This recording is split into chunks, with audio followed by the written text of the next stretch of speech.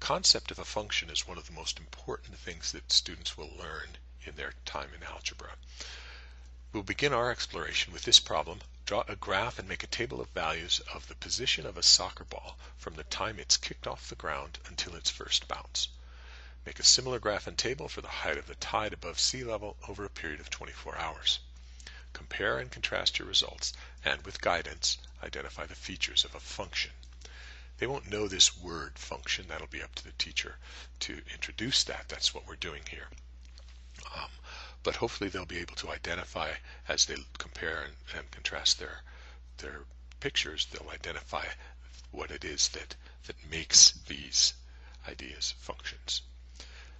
So our strategy is going to be to use tables of values and graphs, and presumably the students will begin with the soccer ball by drawing a graph, a curve of some sort.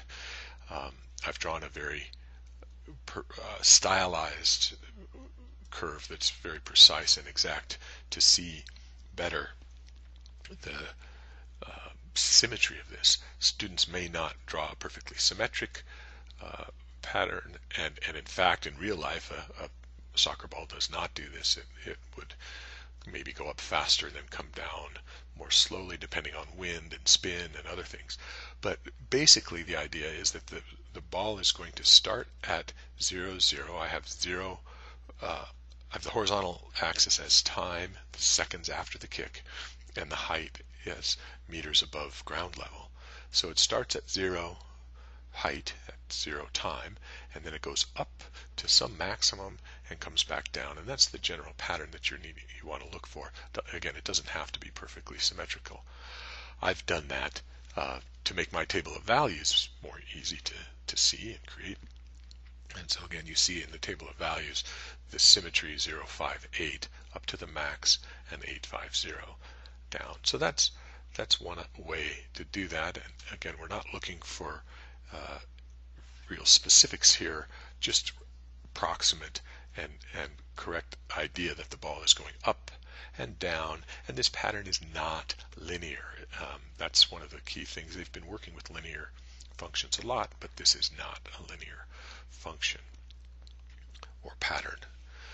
The second idea that we'll work with is tides, and for some students they may not be familiar with tides, especially if they don't live near sea level or near an ocean or a large body of water. So in that case you can use a different example, the position of an accelerating car, for example, or something that's speeding up faster and faster as time goes on, or slowing down, those kinds of things. Just be sure that your example does not create a line. That will help them see that these ideas are not limited to linear patterns which they've been familiar with.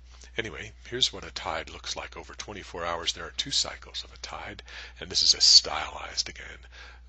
It's actually a sine wave, but it's kind of a stylized picture of what tide does. It reaches a height, goes down to 0, goes down below sea level usually, and then up and down again with a 12-hour period.